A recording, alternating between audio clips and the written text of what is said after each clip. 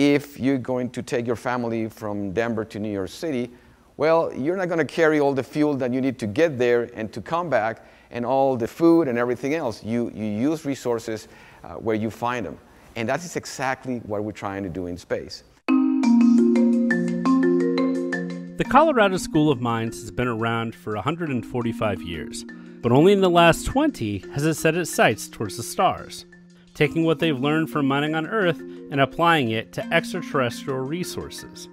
The idea of mining space resources isn't new, but the financial implications are incredible, and they open up exploration opportunities not only for NASA, but the emerging private sector as well.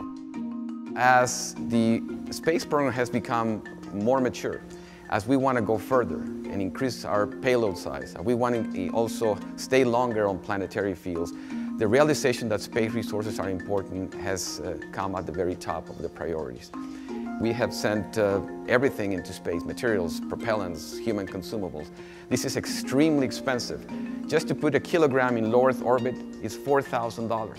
If you want to put it on the surface of the moon, that is about $35,000. What makes sense and what has caught the attention of space agencies is the use of resources in space so that we can cut our dependence from Earth.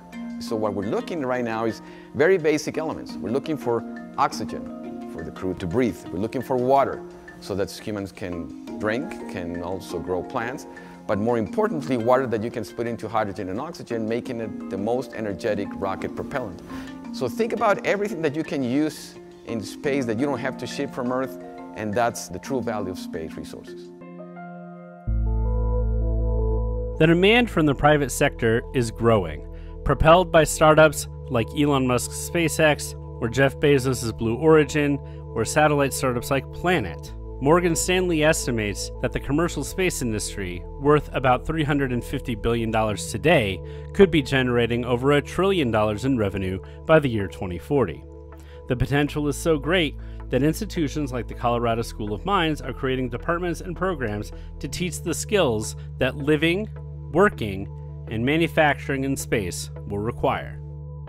As the interest on this field started building up, we decided that it was about time to also extend this into the academic side and be able to offer a program that will start training and educating engineers, scientists, economists, policy analysts on this rapidly developing field of space resources.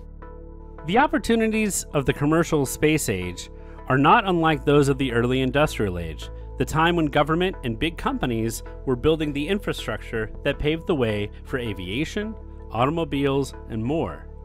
But what they're doing at the Colorado School of Mines is giving students the skills to use that infrastructure and build the companies of tomorrow.